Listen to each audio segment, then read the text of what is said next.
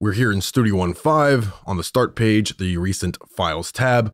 Now, if you want to clear out your recent files, just right-click on anything you want to clear and choose Remove from Recent Files list, and it goes away. Now, if you want to clear all of your recent files out, there's an even easier and faster way to do that. So just right-click in a gray area and choose Clear Recent Files. Bada bing, bada boom, just check yes there, and they are all gone. Now, understand, clearing your recent files doesn't actually delete the songs or the projects, okay?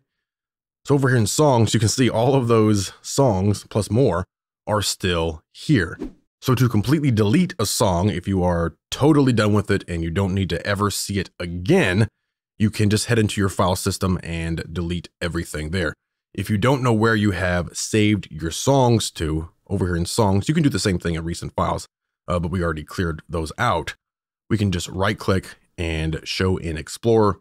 That will open up exactly where you have everything saved to, and that will be all of the audio files and everything that has to do with that song.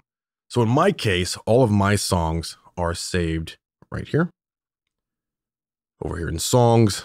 And if we look, we dive in here, you can see in the cache, we have files in here, and in the media folder, we have files in here. And if you have bounced something out, you'll also have files in your Mixdown folder. Make sure you back these up because these are your completed songs. So if you want to save those, be sure to not delete them or back them up.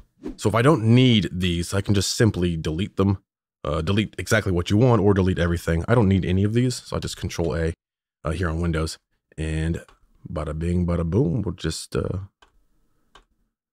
delete everything there, except this one here because it's actually open right now. And then our list will be cleaned up, and we have actually deleted the files for those songs. Of course, make sure you back up things that you need to keep, but if you're done with something, you can go ahead and completely delete it. All right, so that is how you clean up your recent files and how to actually delete songs here in Studio One 5.